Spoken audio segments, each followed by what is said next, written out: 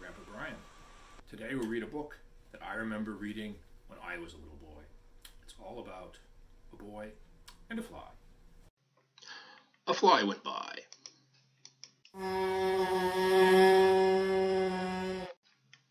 A Fly Went By McClintock, illustrated by Fritz Siebel, published by Random House. I sat by the lake. I looked at the sky, and as I looked, a fly went by. A fly went by. He said, "Oh dear." I saw him shake. He shook with fear. And when I saw that fly go past, I asked him why he went so fast. I asked him why he shook with fear. I asked him why. He said, "Oh dear." He said, "I must get out of here." The fly said, "Look, and you will see. That frog is after me." The fly went past. The frog came fast. I asked the frog, I asked him, "Why? Why do you want to get that fly?" The frog said, "Me? I want no fly, but I must hop, and this is why." "That cat," he said, "just look and see.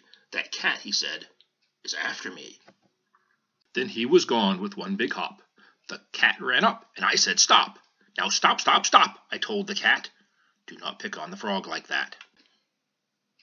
The cat said, "Look, I want no frog. I have to get away from dog." So the fly ran away in fear of the frog, who ran from the cat, who ran from the dog. One ran from the other ran too, from one who came after. Now, what could I do? Away past the lake went the fly and the frog. Away past the lake ran the cat and the dog. They went past a shed. They went up a hill. I ran and I said, "I will stop them. I will."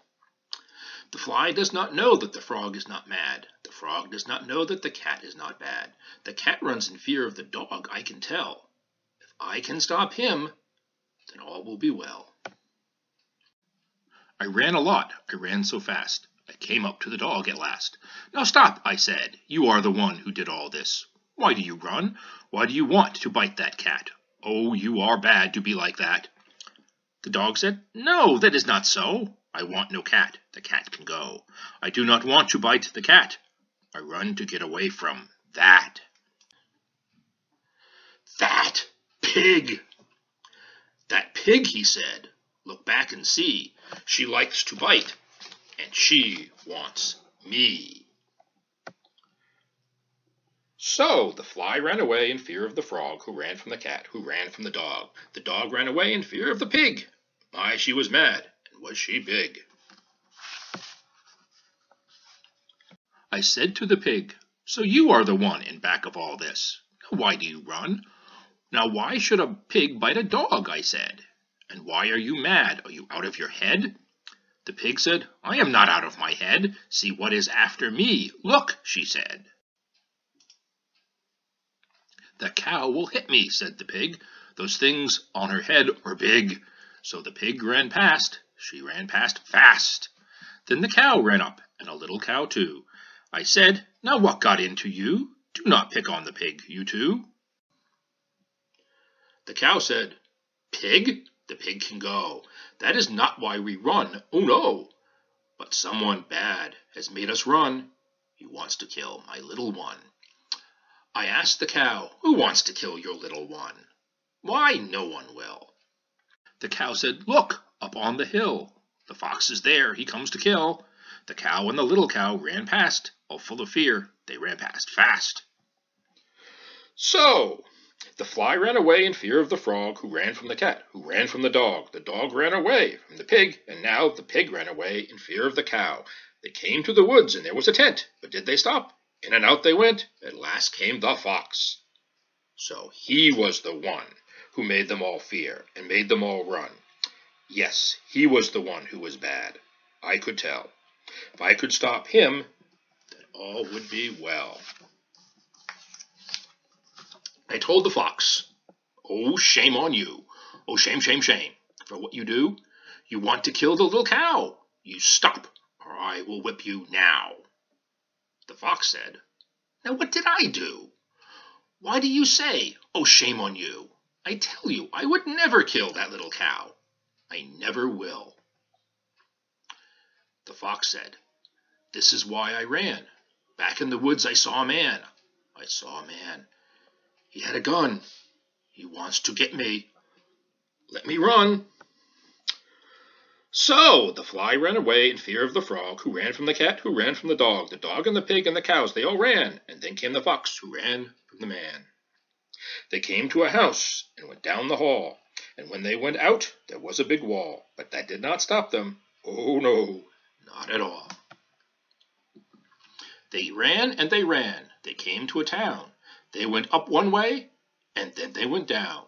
They went up one way, and then down another. They ran and they ran, one after the other. They came to a bank, but they did not stop. They went in the bank with a jump and a hop. With a jump and a hop, they ran in, and then they went out the back way and ran on again. I ran as fast as I could run. I told the man, "You are the one in back of this. You are the one who wants the fox. Put down your gun." "Fox? Fox?" the man said. "No, I saw no fox. But I must go, for you should see, yes, you should see, the thing that is now after me."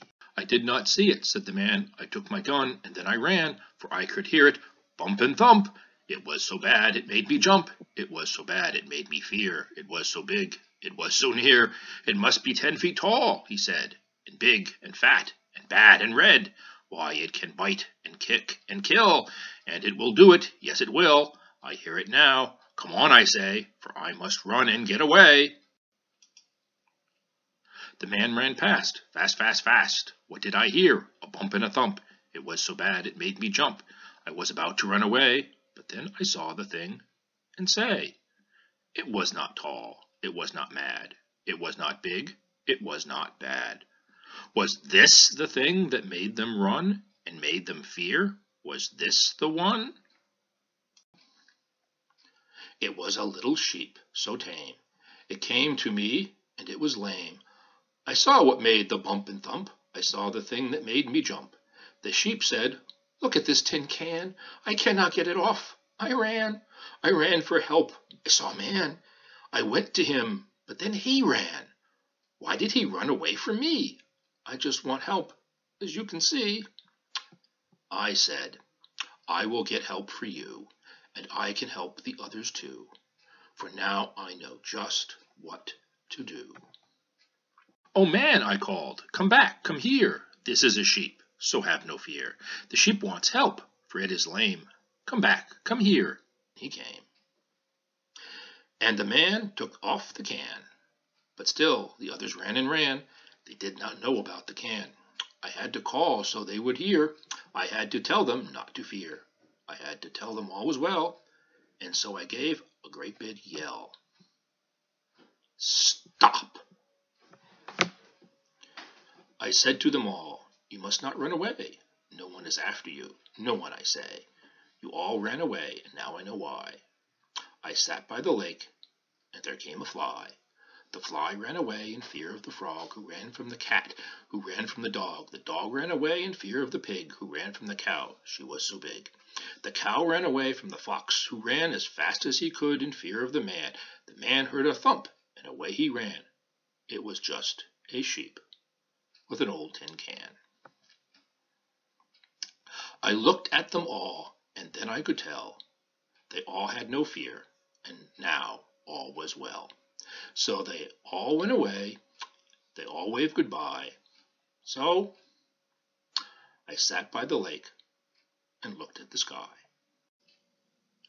The end.